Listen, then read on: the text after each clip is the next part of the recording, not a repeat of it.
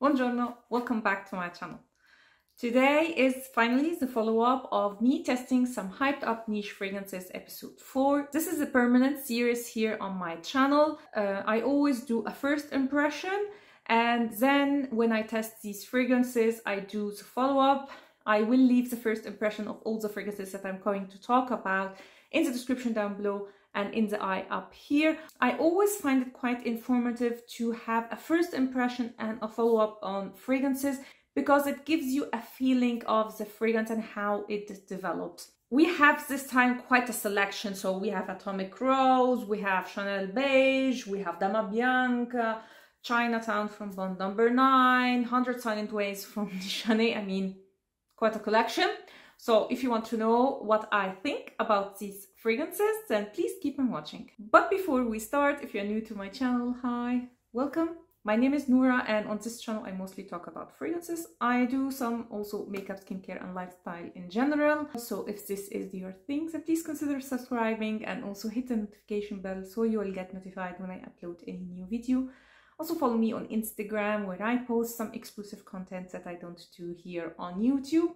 And without further ado, let's start. So this time I will speak about all these fragrances, ranking them. And before starting, I have to admit I am quite nervous this time doing this episode because we are talking about really loved fragrances. Some are very hyped up that people love, and some are like ranked really high, more by like real fragrance critiques. So I just want to start by saying this is my personal opinion. If you love any of these fragrances, you love them and wear them, and it's okay if you disagree with me, tell me in the comments. I have no problem. You know, fragrances are subjective, guys. So this is my personal experience and my personal opinion. So we have 12 fragrances as usual. I would start by the least favorite. So number 12, we have the Rough Oud Stars Alexandria Tune. When I say I dislike this fragrance is an understatement. I hate it.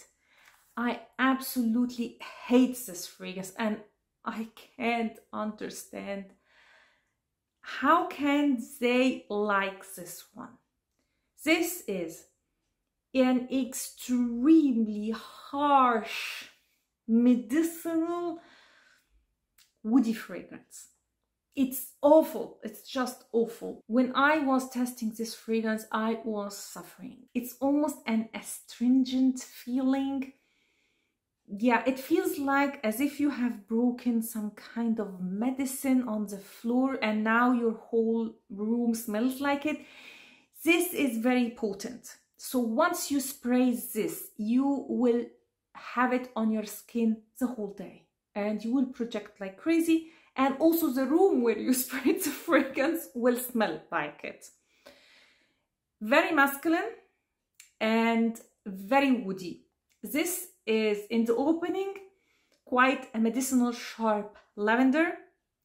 Main note here is rosewood, and I can't understand why they called it oud for oud stars, because really I can't almost detect the oud here. It's all about the rosewood here. It has a lot of notes. Mostly what you get is rosewood and the lavender, especially in the opening. Yeah, the oud is really faint and really in the background. So if you were expecting an oud fragrance, this is not it. Honestly, I can't recommend this fragrance because I can see something special about it. Let's say, apart the performance that is stellar. Now let's get to number 11, and that comes from a brand that I have quite a collection of its fragrances, and it's Lady Vengeance from Juliette Has a Gun. This was created by none other than Francis Kurkdjian himself, and I don't like it. Yeah, after so many hits with Juliette Has a Gun, lately I don't have the best luck with their fragrances. This is a cheaper rose fragrance. This again opens up with quite fresh lavender and rose, and it doesn't take long and you get this very soapy, rosy feeling. It smells to me like a rose soap bar, not a cheap one, but still very soapy. It's musky, there is patchouli. I would say the main character here is the rose, but this is not a rose that I would personally prefer, and again a fragrance that I wouldn't recommend. I mean, rose is one of the most popular notes in fragrances. There are so many rose fragrances on the market, cheaper one even. This, nothing special. It has an amazing performance. It has Iso Super and Broxen, so you can imagine it lasts very long, and it does project, I would say, moderate to strong sillage. Anyway, apart from the performance, that is the only thing that I would say I like about it. And like Alexandria too, I would not recommend this fragrance. Now let's get to number 10. And between number 10 and 9, I was like going back and forth. But at the end, I decided on this one. This is Comptoir Sud Pacifique. I hope I'm pronouncing correctly. Aloha Tiare. And this is a good tropical fragrance for those who love a very sweet, creamy, almost santan lotion type of a fragrance. I am not a fan of these type of fragrances, and it's not for that I ranked this low. I ranked this low because it's not very unique. It is unique in the sense that it is good quality. I mean, can you see the stain? It has an amazing lasting power and performance, and it's very oily, so you can see that this is high quality. And mostly what you get here is tiare flower and coconut. I always get the ylang-ylang in the opening, but it dries down very creamy, very oily feeling. And you get coconut, tiare flower and some vanilla. This is how this fragrance smells. Quite simplistic in a way, very tropical, very long lasting, and has amazing projection. And this is, by the way, the EDT, not the eau de parfum, so I don't know how the eau de parfum can outperform this one, because this, as I said, in performance it's amazing. And I ranked it only low because it's not mind-blowing. And Comptoir Sud Pacifique is one of the affordable niche fragrances. They have almost designer prices, so don't worry about that. I would highly recommend it. If you love tiare flower, if you love coconut tropical fragrances, get yourself Aloha Tiare, but it's not mind-blowing. Don't spray it on your clothes. Just warning. Let's get to another vacation type kind of a fragrance, and this is still in Rio from Olfactive Studios. This brand actually creates its fragrances inspired by photography, and in this case it's a photo of Rio just when the sun was coming out, if I'm not mistaken. And this is not a bad fragrance, but still I am not a fan of it. It's unique, I would give it that. It's fresh, it's slightly fruity, it's slightly sweet with a hint of rum, so it's slightly boozy. I would say it's a good representation of the place, although I've never went to Brazil, but from what I imagine, I would say this is a good representation, but still I don't like this fragrance very much. There is something that bothers me in it that I can't pinpoint what it is, and if I didn't know what am I smelling and I had to guess to which brand this fragrance belongs, I would say Creed. There is something, yeah, I don't know, very creedy about it. That is even a word. Creed fragrances, especially the fresh ones that I have tried at least, have this feeling to them. And yeah, this has the same thing. And as you all know, I did not have a lot of luck with Creed fragrances. And I also don't like this one. It's definitely unisex, leaning slightly masculine. And on my skin, it had a moderate longevity and a solid moderate sillage, So it's, to me, just an okay fragrance. Next, let's get to another brand that I have no luck with. Everything that I tried, I did not like, or at least was not special to me, and that is Byredo, and the fragrance that I have is Pulp.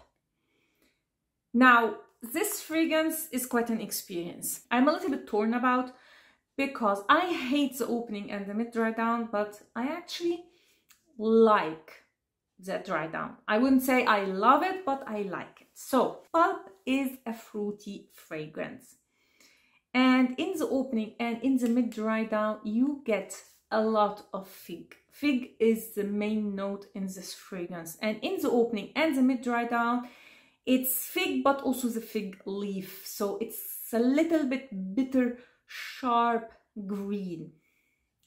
And in contrast with this extremely sweet fruitiness from the red apple, the black currant and praline, it's very sweet and fruity, but I feel like these two really clash. So this green bitterish aspect that is in the opening and the mid dry down really bothers me, because I find it smells a little bit like a mess. It smells as if you are eating a fruity dessert under a fig tree. This is the best description I can give to this fragrance. However, in the dry down, this bitterish green aspect does almost totally fade away. Some remain, but I mean really little, at least on my skin, and it becomes a total sweet fruity fragrance. There are also floral notes, but honestly it's all about the fruits here. So fig, red apple, black currant, this is what all this fragrance is all about. And I actually quite enjoy it in the dry down, but it takes a long time for me to arrive to that stage. And even in the dry down, it's a little bit too sweet for me. I am not into sweet fruity fragrances, generally speaking. So I would consider this a good fragrance for someone who is looking for a good fruity fragrance, because as you all know, fruity notes, if it's not like the citrus, is all synthetic. So most of these very fruity sweet fragrances on the market are quite synthetic, and I don't like them for that. However, this one doesn't smell so synthetic. It smells really nice. And to be completely honest, also the fig, almost like the fig tree and the fig fruit, is very authentic in this fragrance.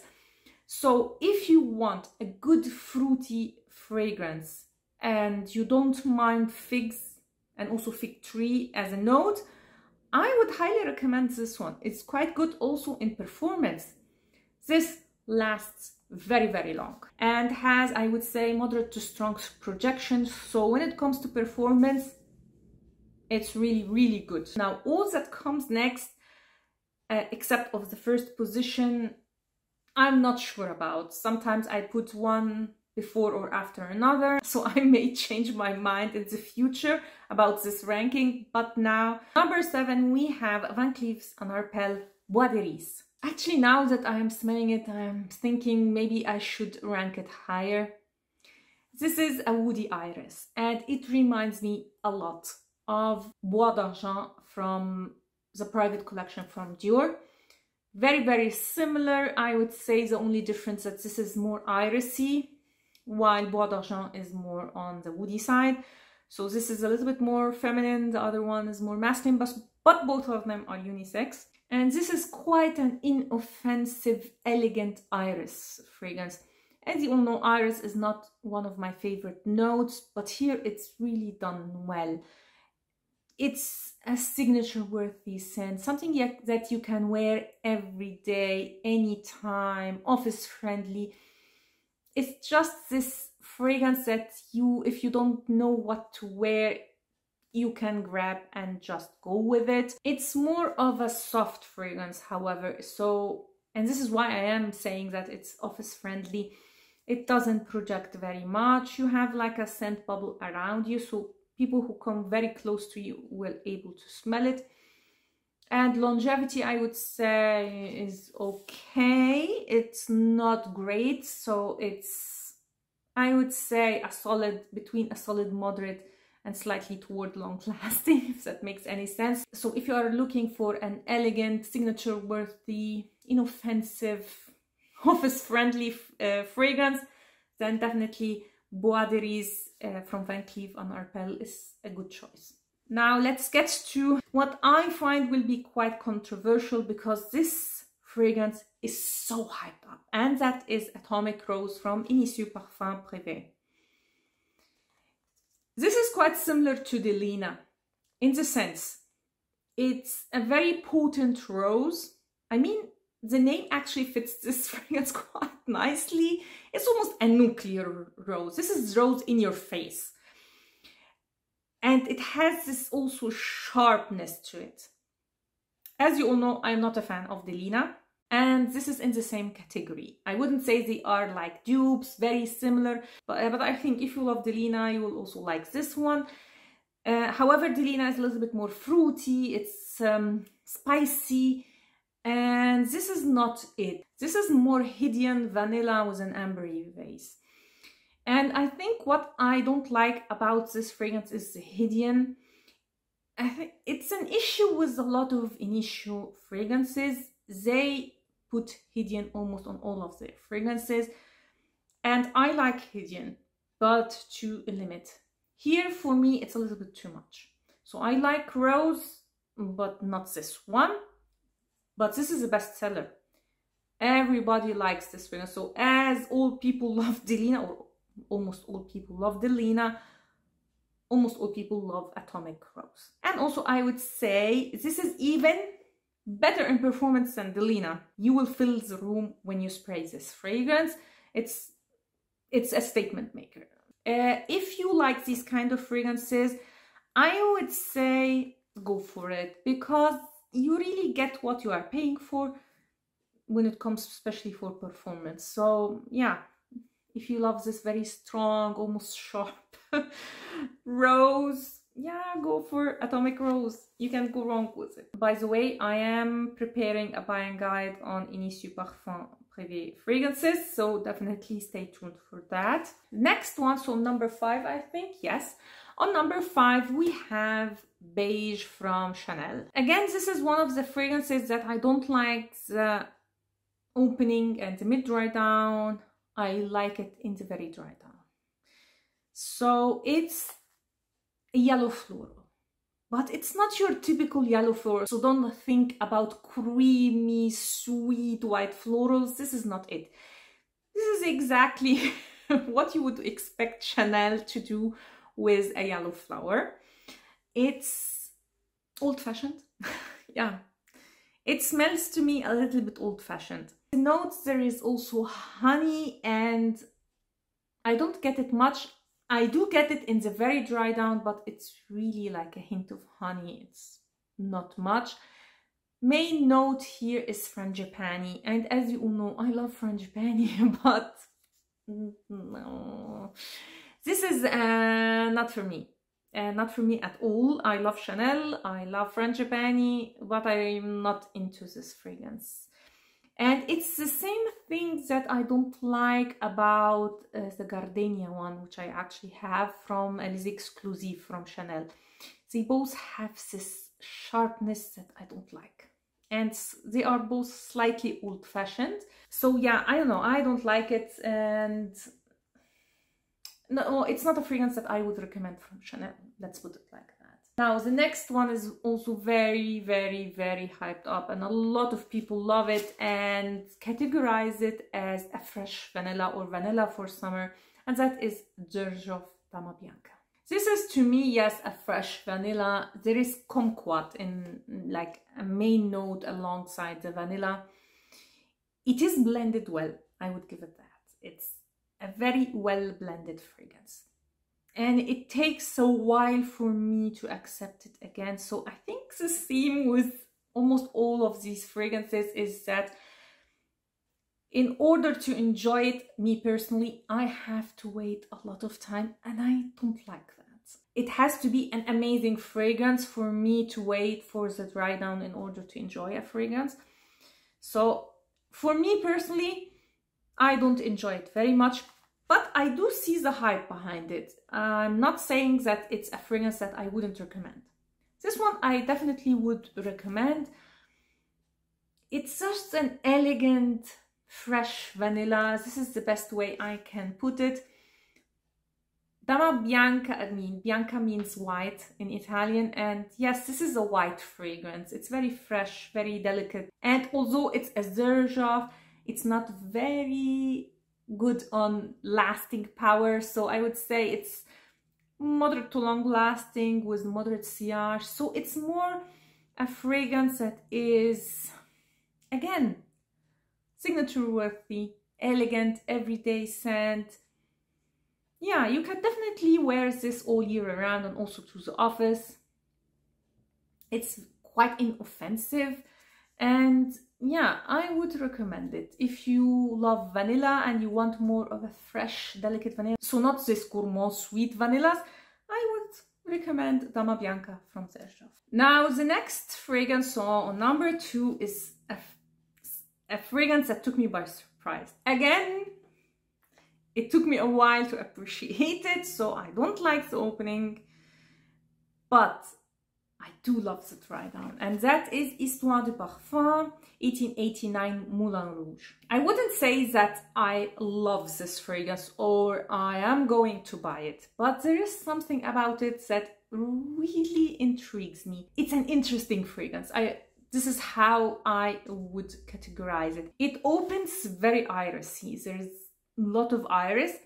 It does fade away, it doesn't go completely, but it does fade away to give way to the other notes. It's rosy.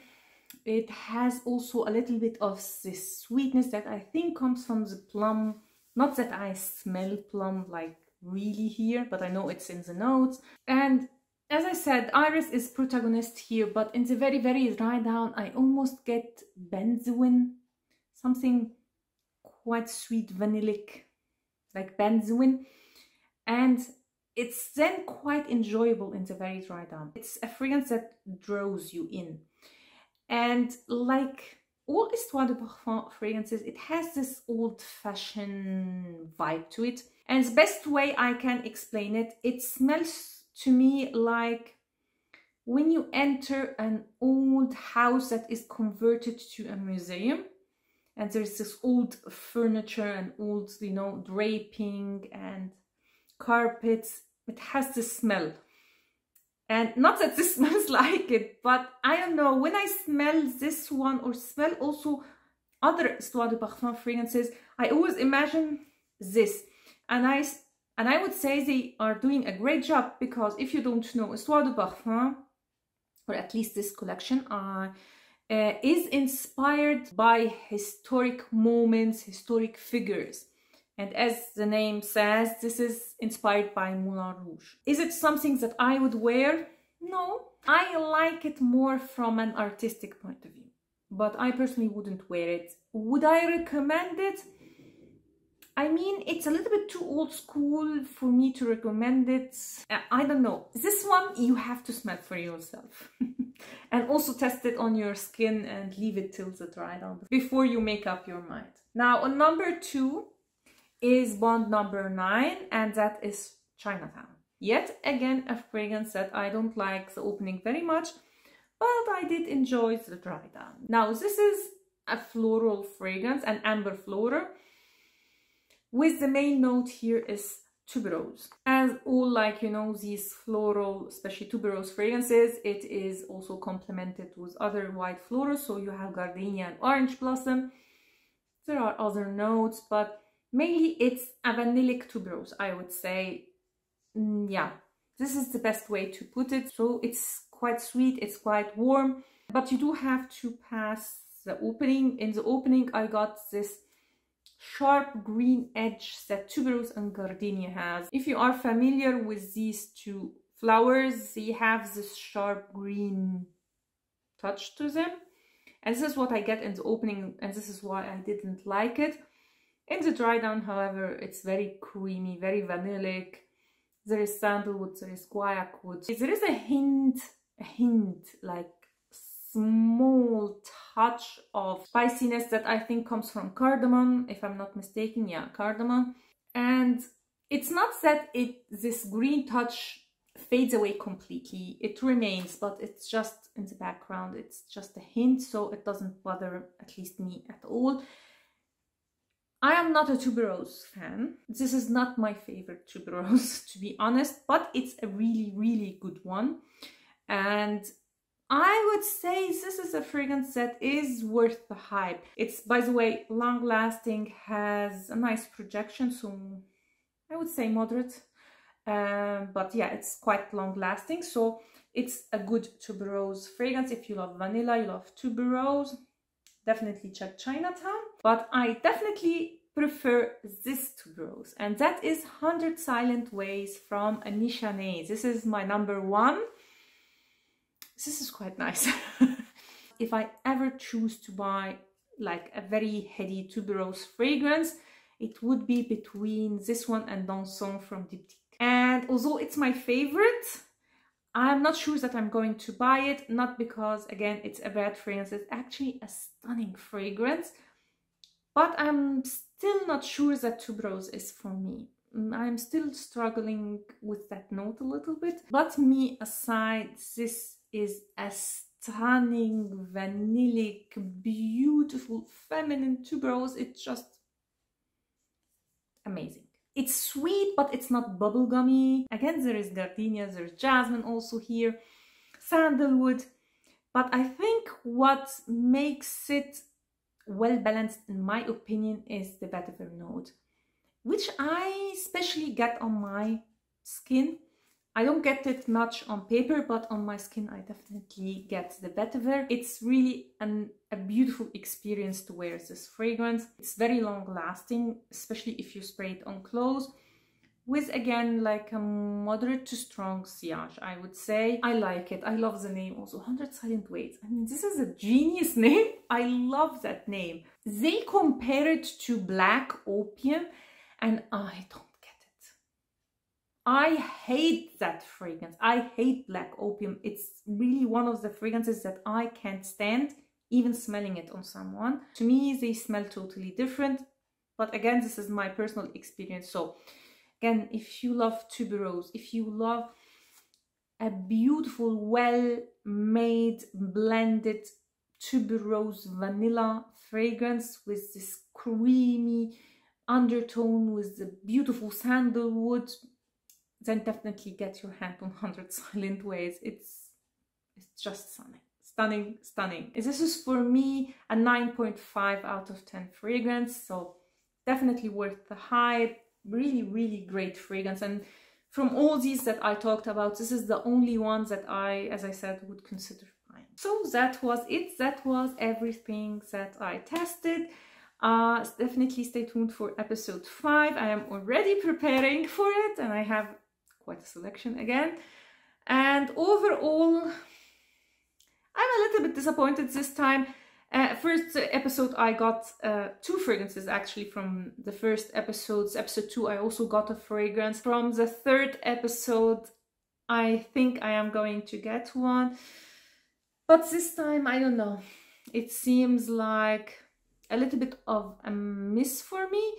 But there are definitely some fragrances that I would recommend, like 100 Silent Ways, like Chinatown, Dama Bianca, Aloha Tiare for those who love these kind of fragrances, like tropical fragrances, Bois de Riz.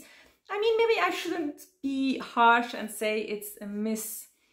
But yeah, maybe because these are fragrances that I would recommend to other people, but I personally would not buy. Anyway, tell me in the comments down below what is your favorite from all of these fragrances, if any. And also, if you have any suggestion for me, for maybe not the next one because I'm already like preparing for it, but for future episodes, for hyped up fragrances that I should test, please tell me in the comments down below. I hope you liked this video and you found it helpful, and if you did, please give it a thumb up and consider subscribing to my channel. Remember, the whole playlist of these episodes will be linked in the description down below, and also stay tuned for Initié Parfum Privé buying guide. Thanks a lot for watching and see you next time.